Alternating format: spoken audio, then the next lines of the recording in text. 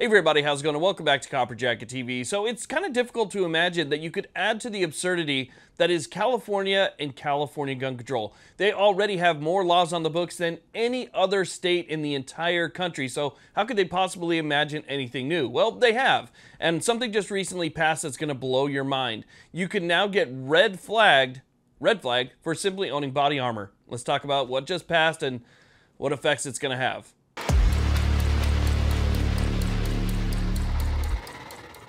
Now, real quick, if you want to support this channel and you're watching, you haven't yet subscribed, hit that little subscribe button. It's free. It only takes a second, but it helps me out quite a bit. And hit that little alarm bell. That'll let you know when new videos come out, and you can stay up to date on what they are trying to do to your rights.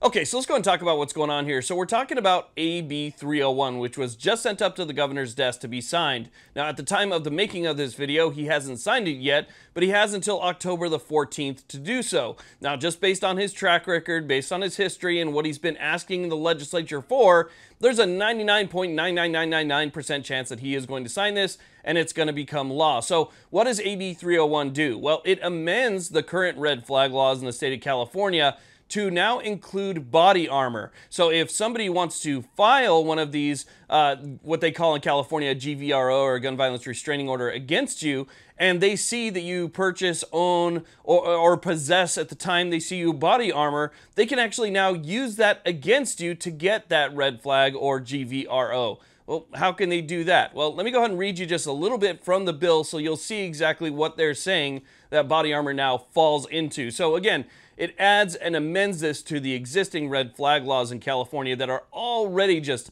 completely overblown. You're seeing massive numbers of these confiscations in California now, and it's just getting more and more out of control. So again, let me just read you this quick paragraph here. So it says here, in determining whether grounds for a GVRO exist, the court may consider any other evidence of an increased risk for violence, including but not limited to evidence of any of the following. And if we scroll down to the bottom, it says evidence of acquisition of body armor as defined in section 16288. And for the purposes of this subdivision, recent means within the last 6 months prior to the date the petition was filed.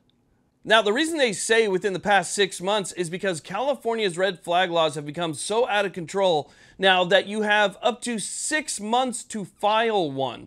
That is a significant amount of time. A lot can happen in 6 months. So let's say that I have an interaction with somebody, right? And that person didn't like that interaction. 5 months down the road, that person sees me loading up my truck and I happen to be throwing like a level 3 vest or something in there, right?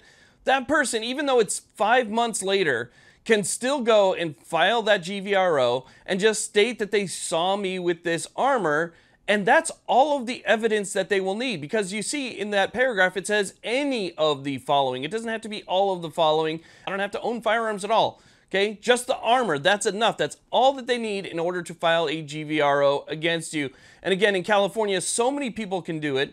The list just keeps expanding, and now they have 6 months to do so, and now they're adding, this as an example of what can get you GVRO'd.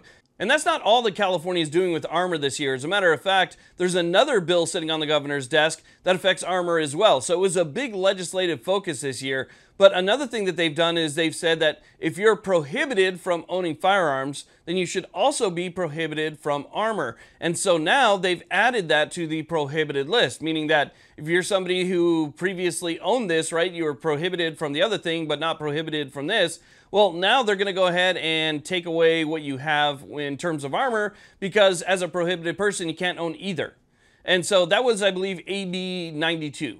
So we have AB 301, AB 92, and everything's going after armor now. So again, they want to make sure that they have everything covered. Just about everything now can be used as evidence against you, even though you have no idea what the hell is going on. So I wanted to make you guys aware of that. If you're interested in seeing what this thing's all about, I'll leave the bill text down below. You guys can check it out for yourself if you think that that could potentially be an issue. Definitely read through it. There's a lot going on there, but sometimes it's worth it to read these lengthy and absolutely ridiculous bills. So again, I'll leave that down below. I just want to let you guys know about that. I want to thank you all very much for watching. I really do appreciate it. Please like, subscribe. You guys have a great day.